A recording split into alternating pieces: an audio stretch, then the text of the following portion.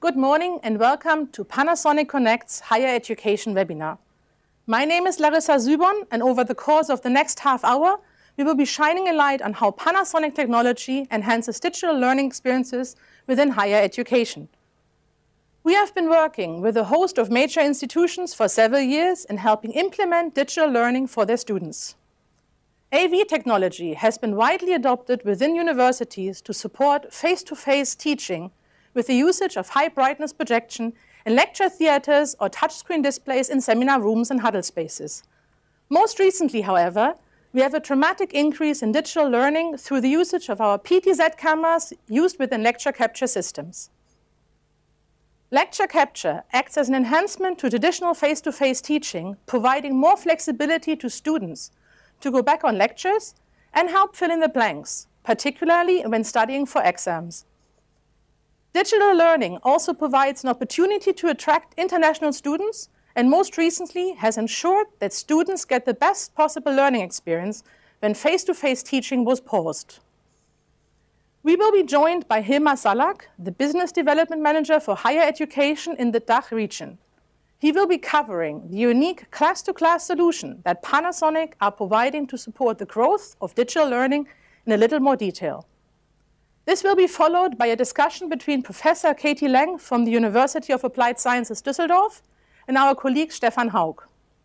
And last but not least, Dean Offord will give us a short live demo with one of our key solutions for the education market, our PTZ cameras and ecosystems. If you have any questions during the webinar, please post these in the live chat function, and we'll be joined by the speakers later to answer them at the end of the session. Without further ado, let's get started. Hilmar, the stage is yours. Thank you. Thank you very much, Lisa, for this nice introduction. Yeah, Hilmar Salak, Panasonic, business developer, higher education. And with my team, we are driving the digital transformation in education.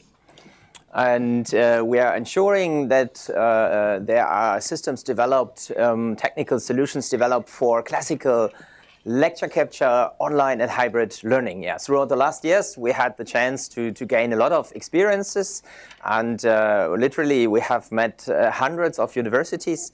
We're able to listen to them and creating ideas and solutions actually, and have realized a lot of projects. Yeah, but before that, going into technical detail, I would like to have a brief view into the situation before the crisis, situation in higher education before the crisis, where we mainly talked at that time about frontal teaching. Frontal teaching means the lesson took place at a particular time and place.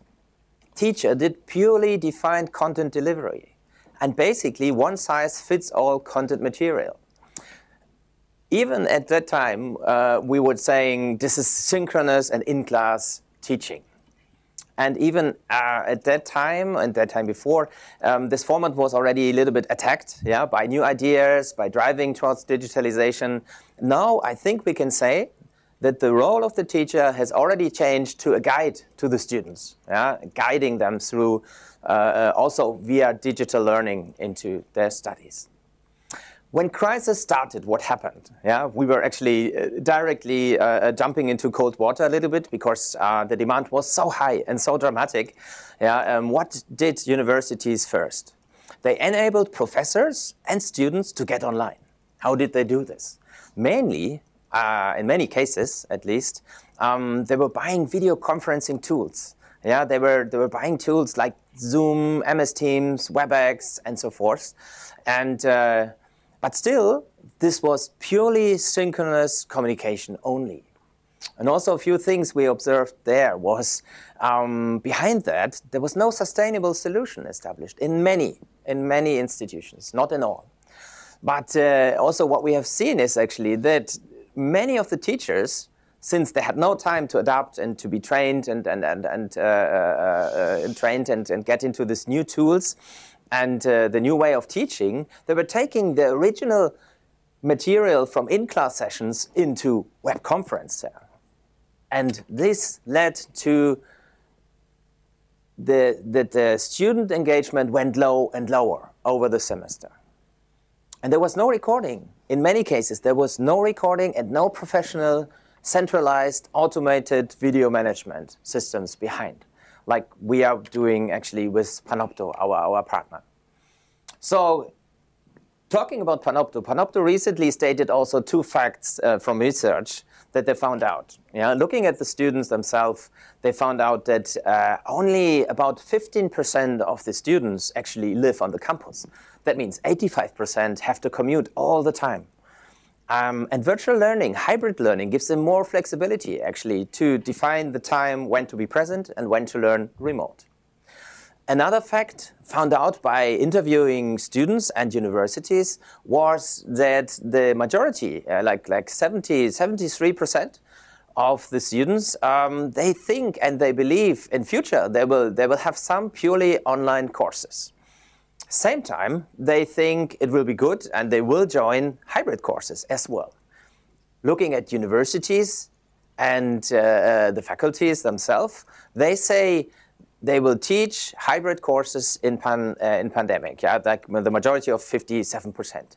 And a small majority believes that nearly all courses will be available online post-pandemic. So this is a clear trend, I think. It might vary from nation to nation, and it might come sooner or later in each region, but it is a pure trend that we can all observe. So yeah, hybrid classrooms, new hybrid classrooms, that's something we see in nearly all universities right now. And the question every university has to ask themselves, how can a university provide a safe, equitable, engaging learning experience that would accommodate both remote and in-class learners? We ourselves, we are developing and creating solutions together with our strategic partner Panopto for the video content management, the video asset management, and Matrox, hardware management, remote recorder for Panopto, enabling to record and stream. And the first thing we always say is, yeah, try to take best of both scenarios, online and in class. Starting there with PTZ cameras, like fixed installed PTZ cameras, like we are using today. This PTZ camera can even follow me.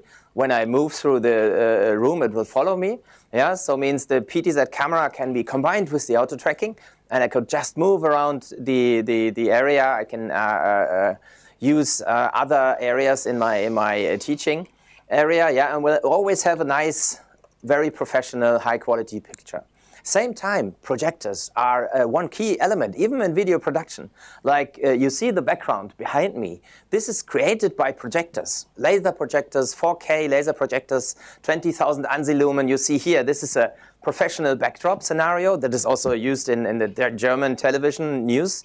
Every evening you can see that, and it's a dynamic background. Yeah, I can blind in a video conference behind me. I can have any additional material I can speak about, and I can even walk very close to the wall and wouldn't see anything. Yeah, the projectors are in the ceiling. You can't hear them. You can't see them. So projectors are key elements. Same like the interactive displays, yeah? So I can work on the interactive displays. I can do annotations. I can share actually what I'm working in as a teacher and share this and stream it out or record it for streaming afterwards. Wireless presentation is also a huge important factor. Yeah? We ourselves using the Presit, Panasonic Presit solution there to have a seamless streaming actually to the recorder or to video conference, for instance. Yeah, so I can move in with 1, 2, 3 laptops to have different contents, and everything will be streamed with 60 frames full HD, yeah, without any problem and delay. Video content management, Panopto will manage everything, will record it together with Matrox, and will also index it. That means we have an automatic workflow from the live session or the production to the webcast, and the video management system will give it to the learning management system like Moodle, Canvas, Elias, whatever is in place in the individual university. That makes, at the end, a fully searchable video database that ensures an efficient learning.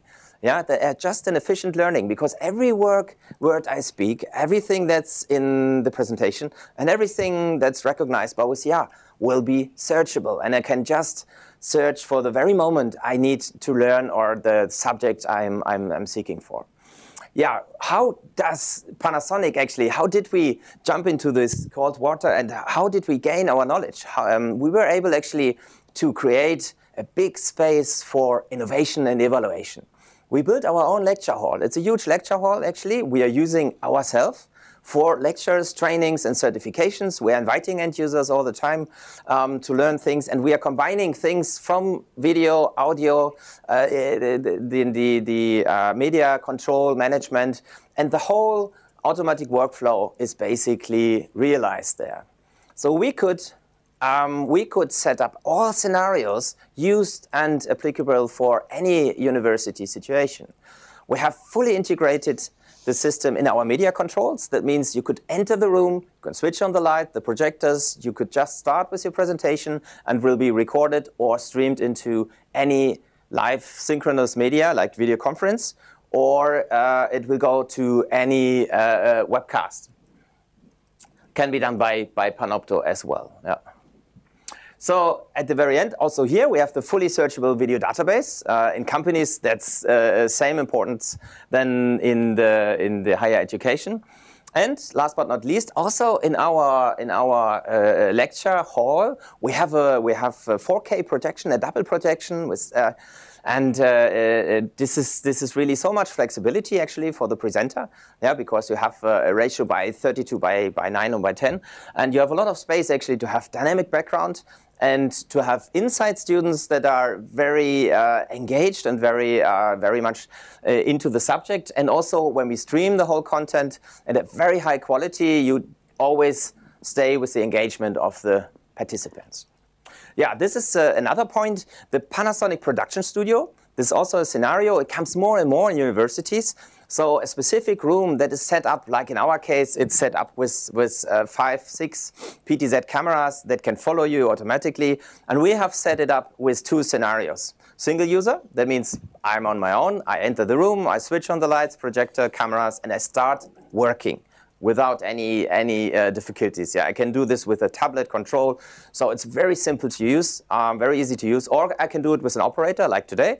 We have 2 operators here supporting me, streaming it into the event platform, for instance. Yeah, and this is very, very useful. Yeah, we have interactive screens. I mentioned it. We have preset wireless transmission actually from my laptop from the display itself, so we can use that. Then we have the PTZ cameras, very high quality, 4K quality actually, that we can produce and record and stream. And we combine it with the auto tracking. That means if I would be on my own, I could use the auto tracking and the camera would just follow me around the room. Yeah, projectors I have mentioned. This is where the projectors are, just on top of me. And they are creating the backdrop. And last but not least, all the content, the program out, we call it, is given actually to the Matrox recorder. And it can record and can give it to Panopto and can do the webcast itself at a very, very high quality. Yeah, that's basically from my side. I would like to invite you for a virtual tour. You are highly invited to visit us in real life in Wiesbaden, Germany, or book a virtual tour on our website. Thank you very much. Next to the theory and the consolidated opinions, we would like to get a hands-on and behind-the-scenes perspective, and have asked, therefore, Frau Professor Kati Lang from the University of Applied Science in Düsseldorf to share her personal experience on the subject. Thank you for being here, Frau Professor Lang, today. Thank you very much, Stefan. I really enjoy our fruitful cooperation, and well, I always love a chat with you. Thank you. Thank you. Kind words. Frau Professor Lang has co-authored a research paper in 2020 about the potential of increasing learning success by digitalization. Furthermore, she's engaged in national and international working groups to foster and nurture digital learning, but more about that in a minute. Frau Professor Lang, one question is basically urging me, and I found most obvious. The research showed that professors were open to digital learning solutions way before COVID-19 forced the digitalization into teaching, on the one hand. On the other hand, the same majority said that the missing openness of their colleagues will be the biggest challenge for the digitalization. How do you think about that? Does that reflect your personal experience? Maybe it helps to have a look at the circumstances and also somehow the political will. Before the pandemic, we had a lot of projects fostered by the government to digitize our, well, teaching. And that happened on a national and also on the European level. So some of the colleagues started to learn about the digitalization in learning, in teaching, about the tools, about the possibilities also. And then the pandemic came. At the start of the pandemic, I perceived it as a wait and see.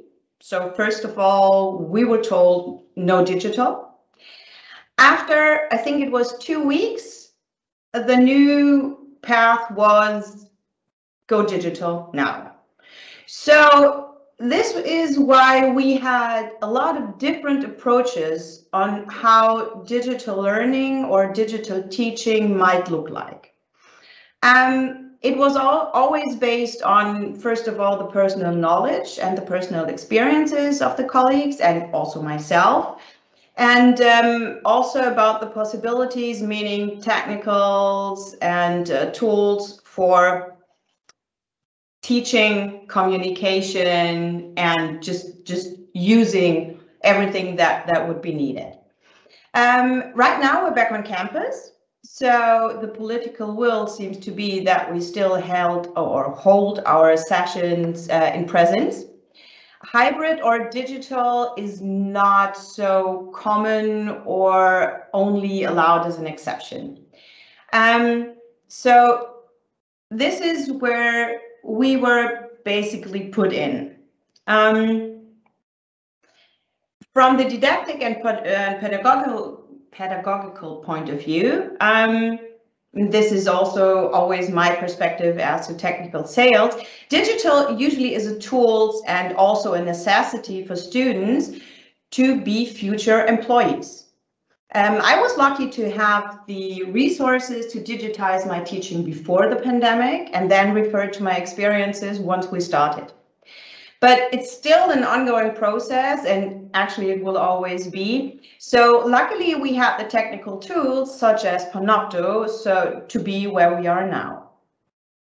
Thank you. Kind words even about Panopto here. And you already asked my second question, what has changed since we did the research? We did the research last year.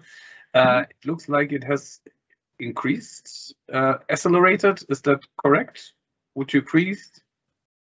Yes, sure. I mean, everybody just noticed on the world being open now to have the possibilities to digitalize everything we're doing as to communication. And from the European perspective, well, within the ASA, we always try to just have the European perspective, but our members are from Finland, France, Italy, Austria, and Germany. So we noticed that with being digital or becoming digital, the pre-assumptions changed, as well as methods and tools such as platforms and software. So if we somehow refer to the triad of competencies, we have the methodological expertise, we have the specialist expertise, but we also have the communication and media expertise. And this is where it comes to. If we look at sales, and we always teach about technical sales, selling is a very interactive and co-creating process of making it happen, and that means communication. So right now and also in the future, we have rather a digital or a hybrid communication. This is where we need to get our students to. They need to learn how to use these tools, how to use these possibilities, and then make it happen. It is a relevant learning process, but also the students need to know how to learn digitally. And furthermore, for our colleagues, it's always about pre-planning. We have the methodology that we need to know about. We have to reinvent our classes. We have to upscale ourselves and our colleagues. And the needed tech base seems to be there. So if we want to adapt to today's circumstances, we need to get the students. And those students are now active knowledge seekers, and we just need to enable them. Good point. Thank you very much. Also, a very good point. Describing the current teaching situation as a test field, as a preparation for the work life. And we see that also in our daily business experience. We see also that more and more events, more and more exhibitions become hybrid events. Yeah? What used to be an only physical event is now, it's actually standard that you also now have any kind of digital experience with an event. Thank you very much for your time and for sharing your insights today. Yeah, you're welcome. Thank you a lot. Thank you, Stefan. We will see you later for our Q&A session. And now we will be moving to the UK, where our colleague Dean is giving us an insight into the PTZs. Thank you from the studio, and hello everyone. My name is Dean Offord and I'm the Technical Product Marketing Manager here at Panasonic Broadcast and Pro AV, and I'm delighted to show you in the next 10 minutes our exciting new PTZs for 2022, as well as some updates of our popular softwares that can enhance your collaboration and learning spaces. So let's get started with the PTZs that are coming out right now in 2022. I'm going to switch over to my desktop, and we're proud to introduce these exciting new models, beginning with the AW-HE20 and UE20. The HE20 being an HD capable and UE20 being a 4K capable PTZ with 12 times optical zoom and also 74.1 degrees as a wide angle lens, which also have different outputs such as 3G SDI, HDMI, USB, and is meant to be a low cost solution so you can install these into smaller classrooms with great video quality, which you can then plug into different systems. They're a brand new design, and this is based off of market feedback to be able to have these types of cameras deployed in an installation and also work with our popular Panasonic software. Moving on to the brand new AW-UE40 and AW-UE50. These are the new successors of the popular HE38s, HE40s and HE42s, which some of you watching might be familiar with. They have HDMI or HDMI and 3G SDI like the UE50, and they also have 24 times optical zoom as standard, 74.1 degree wide angle lenses, and they also feature NDI HX2 and SRT IP certifications as well. So these are really great all-in-one cameras that have been redesigned from the inside and out, and also have a completely gearless system now, so they're even faster on presets too. So if you need to move them around an auditorium, they're going to be even faster and quieter than ever before. And the AW-UE80 is the successor of the popular AW-UE70, and this is a full bandwidth NDI PTZ camera. And we're really excited to see this go into lots of different workflows, including studio workflows for PTZs, which also are appearing more and more in education as well. Here's what the total lineup looks like for nerds like me, so you can have a complete overview. All 4K capable now. We have some HD products which can cater to those specific installations, but as you can see, we've got lots of different workflows from the UE4, perfect for small classrooms with a 111 degree wide angle lens, right up to our UE150, which is kind of like our flagship for really difficult shooting conditions. This has been installed into auditoriums around the world as well. I have a UE4 right next to me, and this is a type of camera that also has a microphone built in and can plug in as a really super powered webcam, as an example, into lecture capture recorders, so you can get started for any type of teaching right away. And this all connects to our very popular controllers in any type of installation. If you need an additional controller, the RP60 has been there. And then we have all of our great software, like AV management software, IP driver software, and also auto tracking software, which has been developed over the years and has been including free updates ever since we launched this program for PTZs. So that's enough about the lineup. Let's take a look at the software itself that I was talking about. I'm going to start off with one of my favorite tools. You've got Easy IP Plus. It's one of my favorites because this has saved me a lot of time when it's come to an installation. If you have cameras already, any of the software I'm talking about today, and you have Panasonic PTZ cameras, you can actually download off of our past website, and I'll direct where you can get that at the end of the session. Super simple. I've got my laptop connected here in the studio, and with this tool, it can then sniff different IP addresses on a network. I can select different network adapters as well. and then it can give us a little JPEG image, and it's saying that it can see the camera. And if I need to adjust any network settings, it's literally as quick as going in and changing it from static to DHCP, entering the IP addresses, and away we go. So this is anyone who's working in AV, this is a dream, because if you've got batch cameras, we can also do something like auto IP, where we can list different cameras and we can batch them out as well, and telling what ranges it needs to go to. We can also open the web GUI.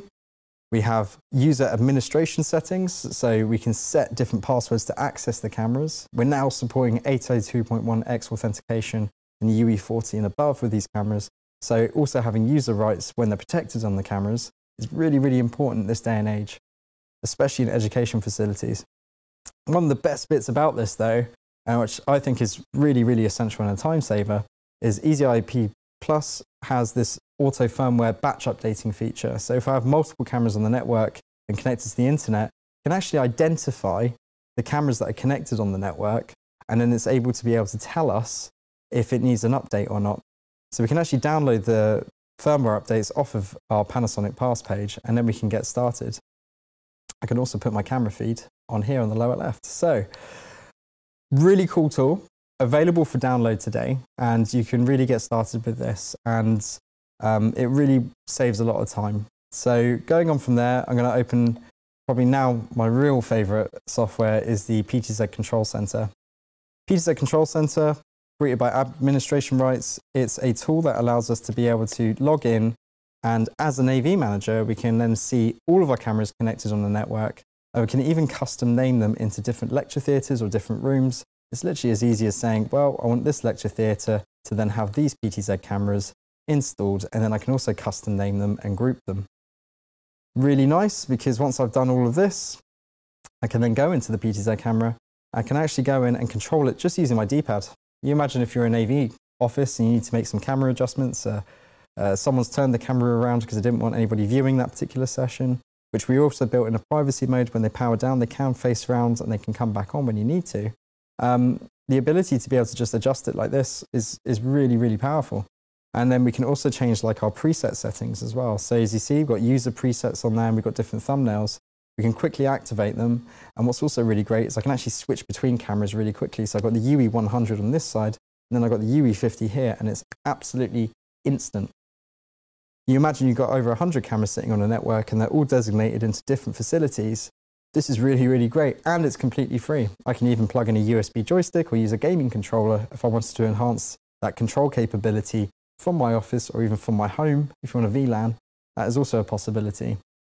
It's a really flexible software. I do highly encourage, if you do have Panasonic PTZs, if you're thinking about Panasonic PTZs, this is a must download software to get started right away. And also you can open EasyIP Plus, that first software, right here, and be able to change your network settings super simply. Okay, now probably one of the most unique softwares that we got here is the auto tracking software. Now I think this is one of the most innovative softwares that we do have. So Panasonic designed auto tracking software with our PTZs to utilize IP streaming, and it's using a very special algorithm to actually be able to read the data from the IP stream, and then what it can do is in real time tell the cameras where to move. And we have different versions of this software which then allow us to be able to have them installed on servers where you can then have multiple cameras auto tracking. So you can see the cameras moving on here. If I actually switch over to my feed, we've got the output of the camera. So we can have different cameras tracking on a server. We can have, with SF200, 4 cameras tracking on one server. We can have SF100 where it's tracking on a PC. And the really cool thing about this software is the fact that it's scalable. So the more powerful and the more enhanced we get graphics processors, or we have different updates to our hardware, the software begins to evolve. And it evolves even more so because we're doing free updates where you can then have new features which are implemented. And this software is where it is today because of users such as yourself watching, telling us what you want to see out of the cameras. And I think it's really, really cool and really, really unique. And if I actually go back onto here, we can actually see my face being detected. We have all those preset user functions that you can see on there. And we can also change the different viewing distances. It can zoom in on me, it can go back to a wide, it can preview, we can set pan tilt limits, and you've got directional control as well.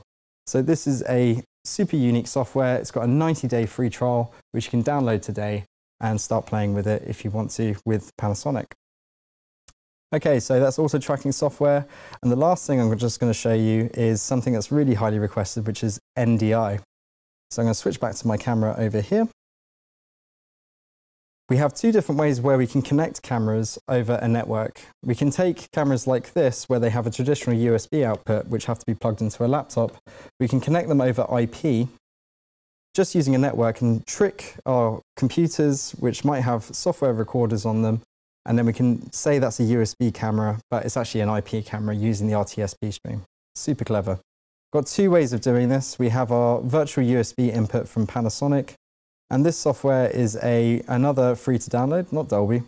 This is another free to download software, which you can simply install. It runs as a service as well in the background.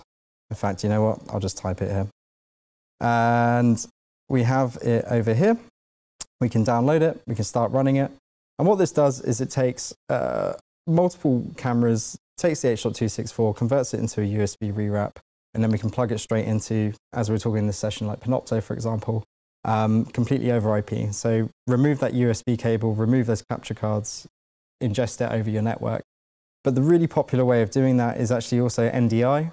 And in this session in particular, I think it's really cool to be able to show that. So I can then open our NDI launcher. We have some NDI tools which are free to download. We have webcam input. And once I activate it, it can appear here.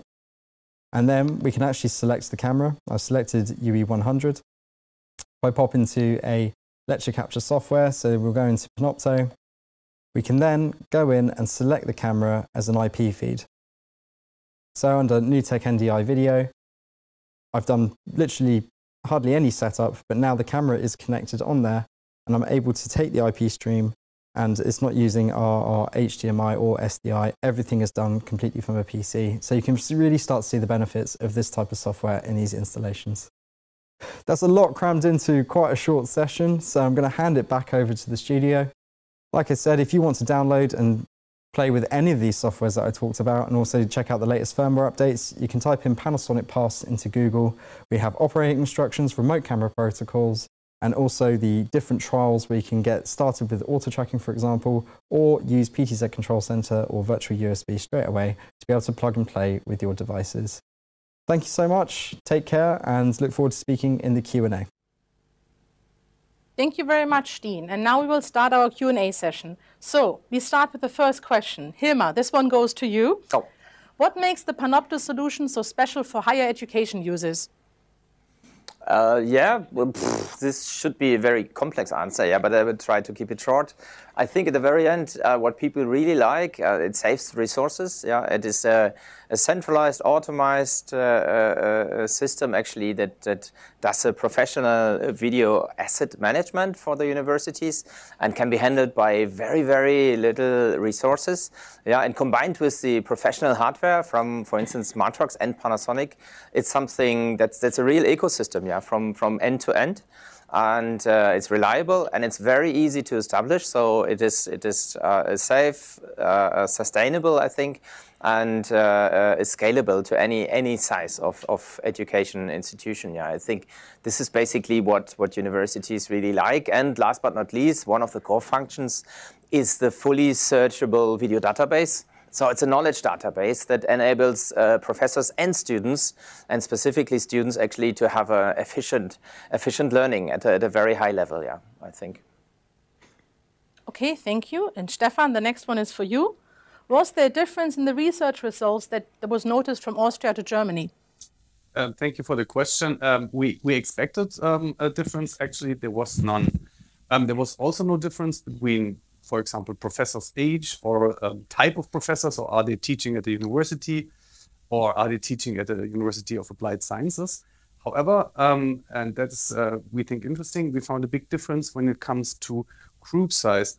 So the critical number seems to be 30. If a professor teaches more than 30 students, he reported more problems, more technical problems, than if he compared to someone who teaches less than 30 students. And this seems to be the pattern in Germany, Austria, and Switzerland. And so in the end, there was no regional difference, but just group size as the main differentiator. Did you ask for more details when it comes to the technical problems the professors experienced, or? Yes, we did. So we were kind of surprised to see that professors named other professors as the main challenge when it comes to become digital. However, the other challenges were the usual suspects. So it was audio failures, it was complex administrative processes, it was technology support that was required and requested, but not given in the time needed. So these were more, I think, up to 10 challenges we have identified, and there's also some interesting interdependence between those. If you want to know more and learn more about that, then just please download our white paper, and I think there's a lot of more information that can be useful for you as well. Okay, thank you, Stefan. And now we come to Dean. Do all PTZ models support NDI, and are they 4K capable? Thank you, Larissa, and hello from behind the scenes. So most of our models now do support NDI HX2. So there's models I talked about like the UE40, UE50 now support NDI HX version 2, which is going to be great for a lot of NDI networks which are appearing in different education and corporate networks. And the UE80 and UE100 support full bandwidth NDI. So that's the full fat version of being able to transport really high quality HDMI level video completely over a network. So most across the range, yes, we do have NDI HX version 2 and full bandwidth NDI. Okay, thank you very much, Dean. And there's one more question for you. Are there any custom-made modules for control systems such as Crestron?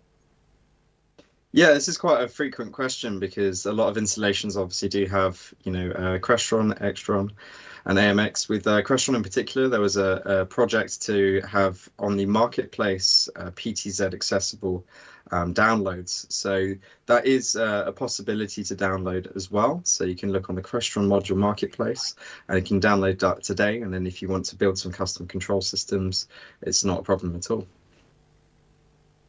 Thank you very much, Dean. And then we go back to Hilma. There's one more.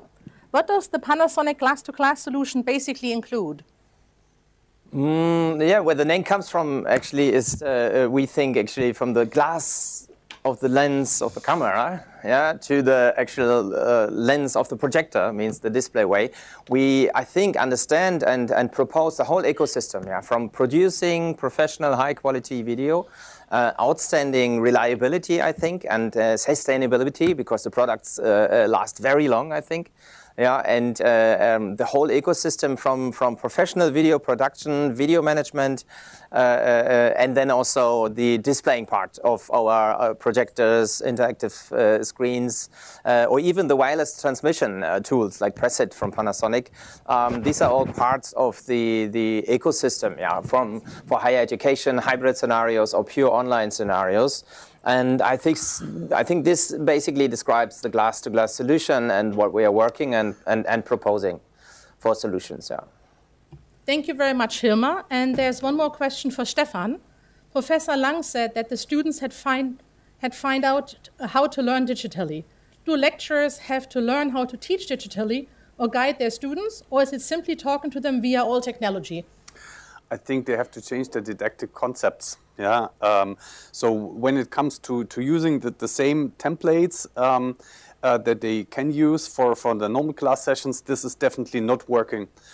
So they have to change, they have to make it more interactive. And I think that's also one of the biggest challenges if you use a standard webinar tool, is that you are missing their interaction, especially in large, when you talk to a larger audience, then it feels like you're talking to a silent box or a silent room. Yeah. So in the end, the question, I would say yes, they have to change their concept. Thank you, Stefan, for this explanation. And we have one last question. This one goes to Dean. When do the new PTZs come out?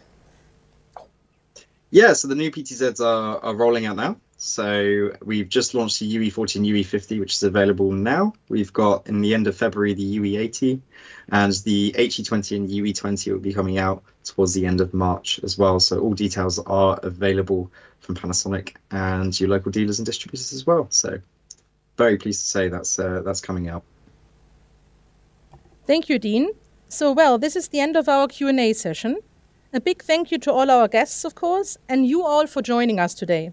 Please feel free to get in touch with us via our website if you have any additional questions. We are also posting the email address of Hilmar into the Hopin event, so you can send him a message. Thank you very much again, and we hope to see you soon. Please stay safe.